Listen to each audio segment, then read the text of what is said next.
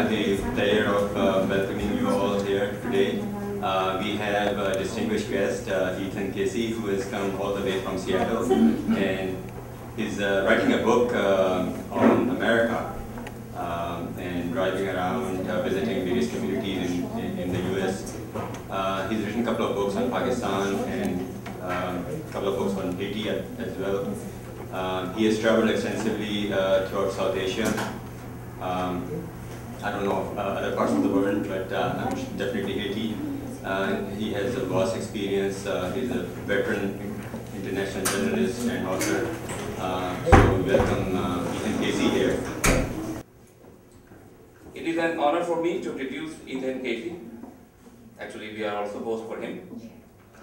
A veteran international journalist, editor and author.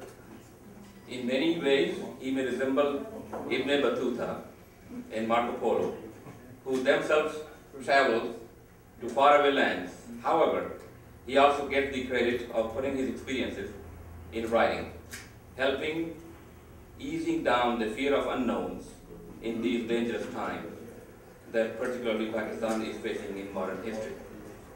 Ethan has traveled throughout the subcontinent in the 1990s, including Jammu and Kashmir state. He has written 2 books about his experiences in Pakistan, Alive and Well in Pakistan, A Human Journey in Dangerous Time in 2004, and I think it was republished in 2005 again. And another book called Overtaken by Event, A Pakistan Roadmap, that he wrote in 2010. He writes often for Dawn, a newspaper for Pakistan, and contributes to Huffington Post. He also writes on his own website, ethancasey.com, and is also a public speaker. He does all that to help improve Americans' awareness of both the historic and the contemporary situation in Pakistan, Haiti, and other parts of the world. Ethan Casey is originally from Milwaukee, Wisconsin, and considers himself a Westerner who belongs in Asia. Ladies and gentlemen, please welcome Ethan Casey. I come from deep within the heart of Middle America. The town I grew up in Wisconsin, Oconomowoc, is an all-white town of 10,000, I guess now 15,000 people. It's exactly the kind of American place that whose people need to understand Pakistan and Pakistanis better. And I think a lot of effort needs to be made by people in places like Oconomowoc, and surely like Cary, North Carolina, and Greenville, South Carolina, where I was yesterday. And also effort, I think, needs to be made by Pakistani American communities to reach out to people in places like Oconomowoc and Cary. So my work, again with reference to Nadeem Saab's remarks, I'm a little bit overwhelmed to be compared to Ibn Battuta and Marco Polo. But I guess I'll take that comparison with a grain of salt. That also gives me the opportunity to mention, to refer to Joseph Campbell, the great scholar of mythology. Joseph Campbell wrote a four-volume history or study of mythologies all over the world called The Masks of God. And in that great work, one thing that Campbell writes about is that one of the great archetypes of mythological stories is of the young man who leaves his village, leaves his tribe or his community, and goes out into the world and has an adventure, and then comes back and brings what Campbell calls a boon back to his own community. So the adventure is great. I've had the adventure. I've had many adventures. And more in recent years, since I moved back to live in America again in 2006, I feel that now it's the time in my life when I'm returning to my own community and bringing a boon from the adventure that I've had in the outside world. And I think that boon that I'm in a position to help share with American society, my own village, is a greater awareness of the outside world, of the world beyond America. And also a sense that the world outside is not scary. And that's a big message that America needs to hear. I've been to that world. I've been not all over Pakistan in particular, but I've been many, many places in Pakistan, and I can tell you that it's a lot more interesting and a lot less scary than most Americans think. So a big part of what we together need to do is just continue getting that message across to Americans in many different formats, many different ways. And in a few minutes, I think I'll segue back to talking about the ways in which I feel we can and should be working together to do that. But I'll start by telling you a little about the background of how I came to write the books that I've written. As Nadeem Sam told you, I've written 2 books about Pakistan. The first is called Alive and Well in Pakistan, and it was published in 2004. And then in 2010, I published a follow-up to that book called Overtaken by Events, A Pakistan Road Trip. There's a long story to why and how I published the second book, Overtaken by Events.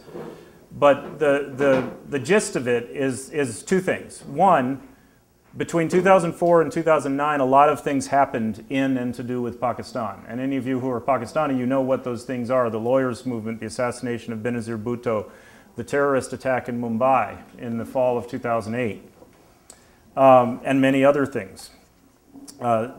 That's when events seem to have started really accelerating, this whole sort of chain of events that we're still living with, in and to do with Pakistan and Pakistan's relationship with America. So that was one reason I did the second book. The other reason was that my publisher, a small, good, medium-sized independent publisher in London called Vision, stopped being helpful to me and stopped making books available to me. I think for reasons that I don't quite understand, but reasons related to the ways that they were struggling in their business. That's relevant because the publishing industry, all media industries, have become very unstable in recent years. And so somebody like me, who's an independent author, I've been forced into a position that I'm very glad now to be in, of having to do everything for myself and with myself, and also to reach out very actively to communities like yours to do the things that I feel it's important for me to do in partnership. So I don't have the support of a publisher. I now publish and promote and market my own books all myself. I'm building up a whole little company to continue doing that and to do that on a bigger scale. So that publisher Vision has now gone out of business, and I'm now in a position to reprint Alive and Well in Pakistan, which again is another thing that I'm going to circle back to in a few minutes. So that's why I did the second book, to follow up the first one. But they cover the period together. They cover the period basically from 1994, when I first went to India and held Kashmir, and 2009, when I made a 6-week road trip from Mumbai to Karachi, entirely overland. I've since been to Pakistan one more time. I was in Pakistan for 3 weeks in February and March 2011. And I made a point of going there then because the floods had happened. The epics, horrific floods of the summer of 2010, the monsoon season of 2010, that, as probably most of you know, at one point covered 20% of Pakistan. I'm especially concerned that the American public noticed the earthquake in Haiti in a big way and responded in a very big way to the earthquake in Haiti. And in the same calendar year, Pakistan had these horrific floods, and the American public hardly noticed. So that was important to me to bring just the awareness of the floods to the mainstream American public. And then secondly, but just as importantly, first of all, to try to make Americans aware that the floods had happened in the first place. And second, to try to enlist the sympathy of Americans towards Pakistanis on a human level, to try to get across the point that these are women and children, innocent people who are suffering and losing their homes and in many cases dying because of the floods. So that's the reason I went in early 2011. And I went to flood-affected areas. I went to the Swat Valley, which was severely devastated by the floods, in addition to everything else that its people have suffered in recent years. And I went to 2 different parts of rural Punjab province, central Punjab near Miawali and Multan, and southern Punjab outside Rahim Yar Khan. I purposely avoided the large cities of Pakistan on that trip, partly because, and I avoided Lahore entirely.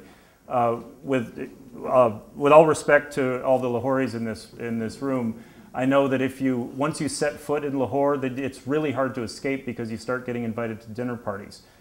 So I just didn't go to Lahore on that trip.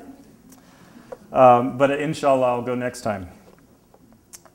So that was my most recent trip to Pakistan. It all began because I was a foreign correspondent based in Bangkok. I spent most of the 90s living in Bangkok, writing for newspapers like the Globe and Mail of Toronto, the Boston Globe, the Guardian, the Observer News Service out of England, and the South China Morning Post of Hong Kong, as well as other publications. I earned my chops as an Asia-based freelance journalist, a Westerner who belongs in Asia. During that time, and Pakistan became an extension of that great Asian adventure of mine. It was before 9/11, so I was able, as a young American who was eager for experience of the world and eager for adventure, I was able to experience Pakistan innocently, just basically by showing up and saying, "Hi, I'm a young American and I'm interested in your country. I'm interested in what's going on here." And then I was able to do that by writing news stories. But the Western world did not have the impression of Pakistan that the Western world has had since 9/11 was not there yet. So it was an innocent experience. It was a great experience for me to visit Pakistan many times in the second half of the 90s. And then 9/11 happened, and then in 2003 I was invited to, I got an email from a Pakistani friend saying, "Hey Ethan, do you know anybody who might like to spend a semester teaching at a new university here in Lahore?" And that was my friend Isa Daud Pota. I was living in London at the time, and I wrote back to him right away and said, "Well, yeah, I know somebody who'd like to do that. I'd like to do that." So on September 11th, 2003, I landed in Lahore from Heathrow, and I spent 5 months living in Lahore and teaching Pakistani students at Beacon House National University. And that was the first semester of BNU, which has since gone on to become quite an impressive, ambitious institution. And it was a great experience because previously I had really the life of an international journalist is you bounce in and out of various countries. You know, this week it's Pakistan, next week it might be Sri Lanka or Cambodia. And it can be very jarring and disorienting to be bouncing around so much and never to stay in one place or to belong anywhere in particular. So to get to live in Pakistan, it really just sort of cemented my relationship with the country, helped me to slow down, helped me to develop friendships that inshallah will last, my lifetime with my students and others. And of course, that was also in the context of post 9/11. The Western world had started noticing Pakistan and not really in a good way. Now, as we all know, since then it's just gotten worse. I am blessed to have had, as I said, experience of Pakistan that was innocent and that was without reference to all the ugly things that we see on TV. So now that I've come back to live in Pakistan, come back to live in America since 2006, I feel a big part of my mission, my purpose, is to bring what I call the Pakistan that I know to the mainstream American public, to people like the people in my hometown, Oconomowoc, Wisconsin. Incidentally, the photo on the front cover of that brochure that Bubber, the beautiful brochure that Bubber made, that photo is from the bookstore in my hometown, Oconomowoc, Wisconsin, where I did a little event in September of this year. And three classmates of mine from high school showed up. So literally, I've been able to reach people in my own hometown very directly, and that's a great a joy to me. So the first passage is from September 2003, just a couple of weeks after I arrived to teach at Beacon House National University. The Pepsi Cup cricket tour happened to be happening at the time, and the South African national cricket team was touring Pakistan, and they came to Gaddafi Stadium in Lahore. And all my Pakistani, I was like, I want to go. I've never seen an actual cricket match before. It was a one-day match, which is good because I didn't have 5 days to waste watching a test match. But I actually think one-day cricket is a good format if you have a full day. Because these guys bat and then these guys bat, and it's pretty clear what's going on, right, in the one-day version. But so I wanted to go to Gaddafi Stadium, and I wanted to sit in. I wanted to have a an experience with ordinary Pakistanis in Gaddafi Stadium, and all my Pakistani friends said, "Are you crazy? You definitely don't go to Gaddafi Stadium. Whatever you do, don't sit in the general enclosure, the cheap seats, and definitely don't tell anybody that you're an American. Whatever you do, don't tell anybody you're an American." So of course, I went and I told everybody that I was an American, and I sat in the general enclosure. And I had a wonderful experience. And this passage, I'm going to read you part of what's actually one of the longest single scenes in the book, because it was just all so good I couldn't cut it. So I'm sitting in the general enclosure in Gaddafi Stadium in Lahore. All around me are young men. They're boisterous, of course. They're chanting slogans and yelling and tossing paper airplanes. And a certain group of young guys kind of glommed on to me. Actually, there was some rivalry. You know, oh, he should sit with us. No, he should sit with us. So I ended up sitting with this one group. And one particular young man really made it a wonderful experience for me.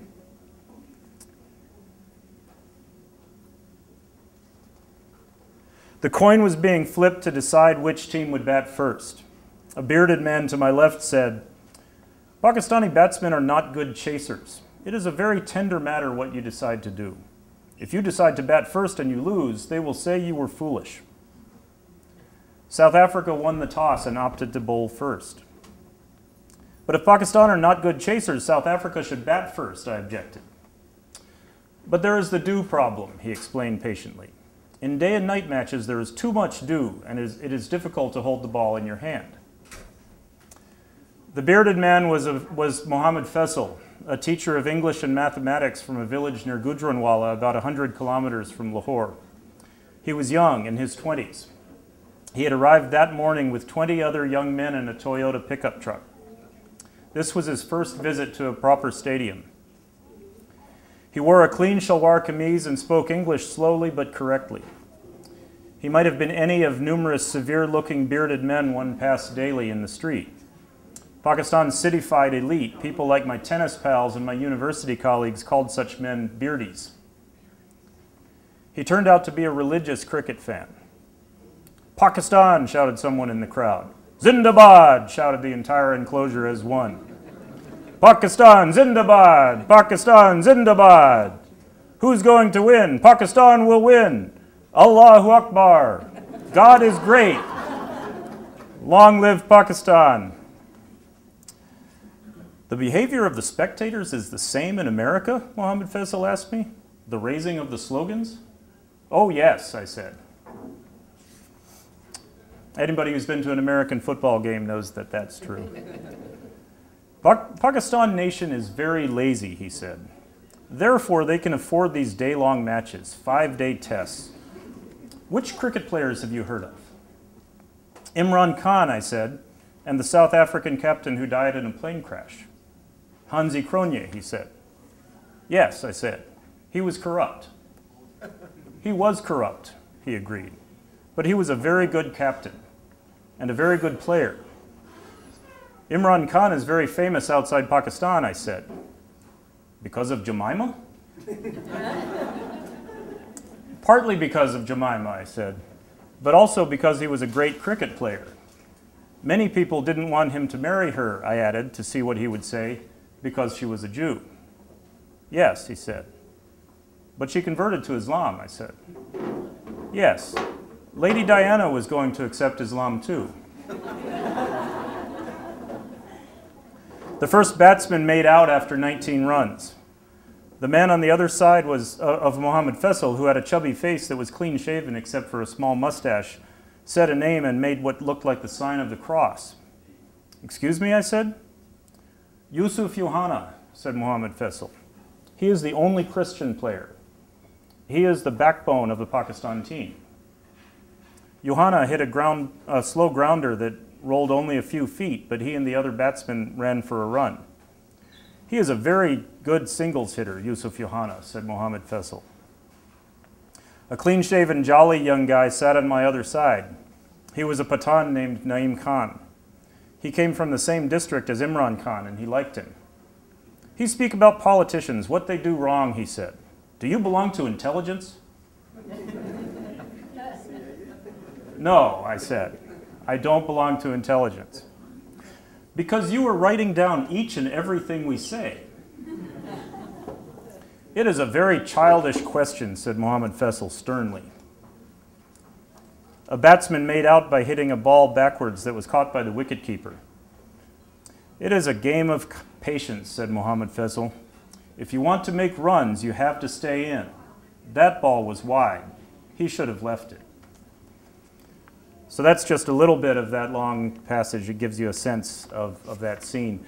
Later, at the end of that long day at Gaddafi Stadium, Mohammed Faisal stood and put his hand on his heart and said, "It was you who made our journey special." That just me being there was special for him, and I was able to say the same to him.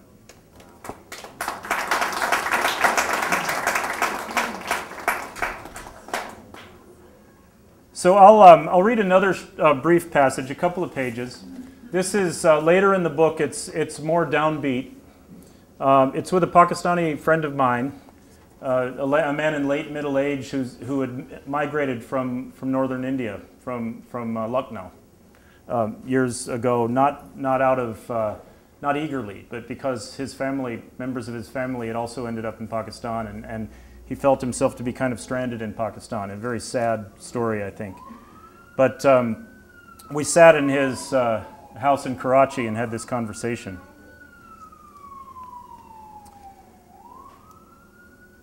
"Ethan," he said, "I accept the point that there is a totalitarianism in Islam.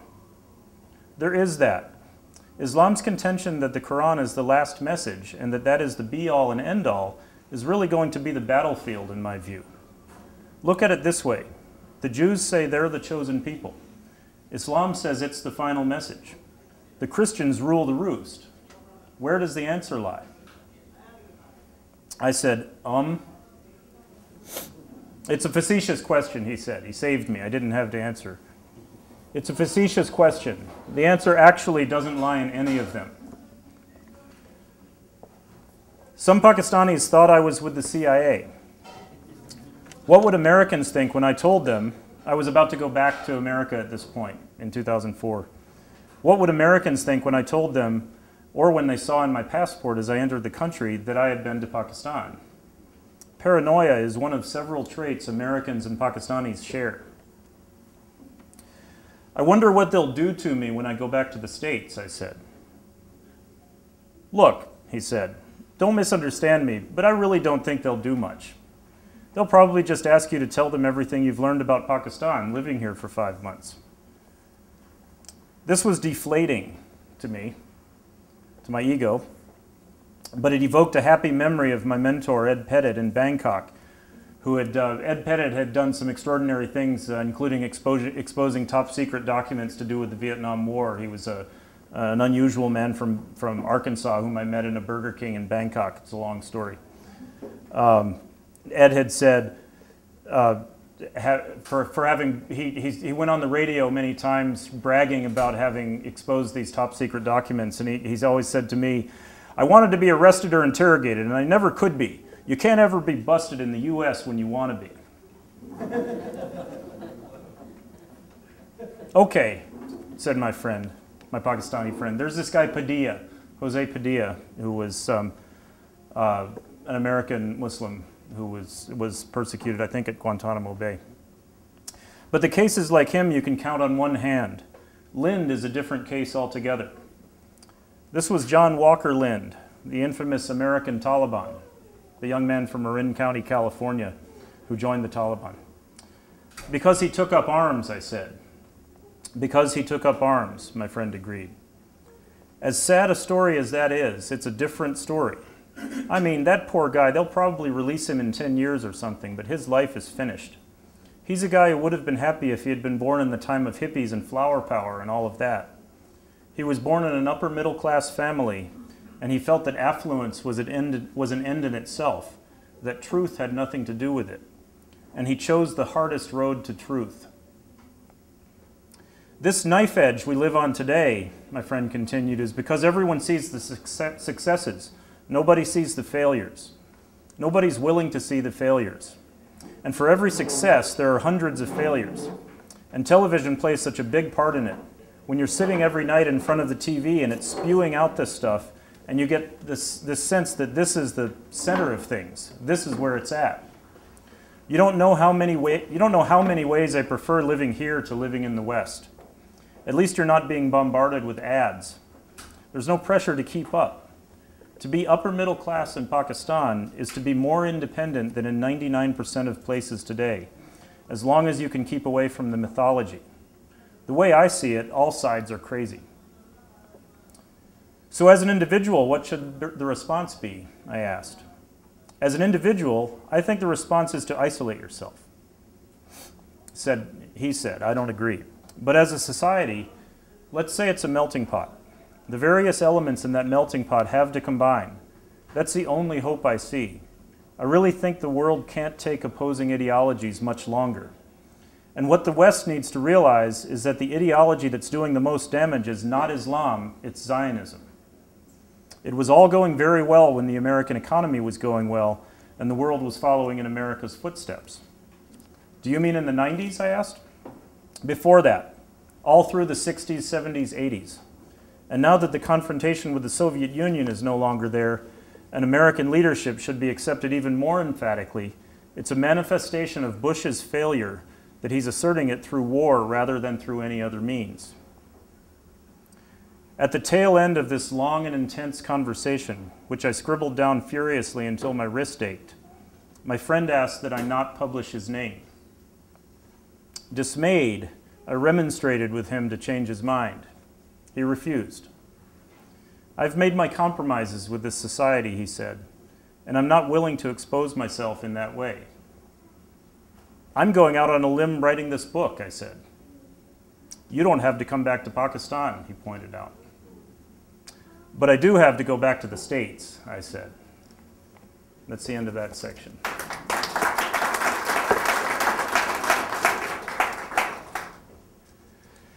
So I'll just say a couple of things. I know from experience that in this kind of gathering, there's always people have lots of things to say and questions to ask about my views on various matters to do with Pakistan and America, and I'm happy to share them, and I'm happy to have a conversation with you about whatever is on your mind, whatever concerns you the most, or whatever you feel I or we should be doing. Before I do that, I'll just say very quickly a couple of things. I was in Greenville, South Carolina the last 2 days. This is just a sort of a case in point of why I feel what we're in a position to do is very important. I don't want to single out Greenville because this kind of conversation could have happened anywhere. But I went to 2 different dinner parties with upper middle class white people in Greenville. It was very enjoyable. I had a very nice time, enjoyed meeting everybody. And at each dinner, each of the 2 dinners, I was asked at least one challenging question about Pakistan. Last night, a man said, really literally just as I was sitting down on the couch, I had just walked in the front door and introduced myself. He said, I read an article or I saw something on TV recently about how Islam is not modern. Islam is not able to modernize. Muslim people are not able to participate in the modern world. They're stuck in the medieval era. What do you think about that? That was kind of basically the way he said it. And I was like, hi, nice to meet you too. That's a whole conversation that we can and should be having. You know, what is the nature of Islam? What is the role of Islam in the contemporary world? What is the role of Muslims in the contemporary world? And I would say, more specifically, what is the role of Pakistanis and of Pakistani Americans? What are we in this room in a position to do in this society and in Pakistan to make ourselves useful, to help make things better? So, but the challenging and very sort of self-assured way in which this affluent white man told me what he thought he knew about Islam tells us something about what we're up against. A lot of Americans think they understand Islam because they've seen TV shows or they've read articles in magazines. If we want them to understand the Islam that we know, we need to present that to them. We need, and particularly you, because I'm not a Muslim. So a lady at the dinner party 2 nights ago said something that I hear often, which is, you know, when these atrocities happen, when things blow up and the Taliban does things like attacking this girl, etc., why don't Muslims come out and condemn those things? And she didn't say, do Muslims come out and condemn those things? She said, why don't they? I know darn well, as my grandmother would say, that Muslims all over America and all over the world do come out and condemn every atrocity immediately as soon as it happens, because I'm on all the email lists of all the organizations. And I know that Muslims all around America and all around the world are doing everything that they know how to do to get the word out about how this is not Islam. We are Islam. We are Muslims. Those people who commit the atrocities are not doing, they're not representing Islam. What I said to this lady was exactly that. Muslims do condemn every atrocity as soon as it happens, but Americans don't listen. Americans don't hear them. That's partly the fault of Americans for not listening and for paying too much attention to other things. There's so much to pay attention to, from football to the Bachelorette to, you know, the election, whatever else. So, you know, but it also represents not a fault or a failure, but it represents a limitation of what we as Pakistanis and friends of Pakistan and Muslims and friends of Muslims are trying to do, which is we can and should be doing what we're already doing on a bigger scale and more assertively. I think that the civil rights movement in the United States is a great model for what we could be doing in terms of being assertively involved in public life. There are dangers and risks in doing that. I've written about this. I'm not the one who should say that there should be a movement, but I think if we think in terms of a movement, that might be a helpful thing to do. Before I pause, I want to tell you 2 anecdotes. One anecdote and one sort of little provocative recommendation. And I'll save other things for after I pause and we have a conversation. But 2 things. One, I spoke at a masjid. No, I didn't speak. I was a guest at a high school in central New Jersey, Monmouth Junction, New Jersey, that's connected to a masjid in October 2010. And the event was local members of the local community, the local non-Muslim community, had been invited to spend the afternoon at this high school masjid and interact with the teenagers. This particular school, by the way, Nur al-Iman School, has a 100% college acceptance rate for its graduates. Its graduates go to places like Princeton and Columbia and Yale. You know, as many of you know, the young people of the Pakistani American community are one of the great beacons of hope, not just for this community, but for America as a whole.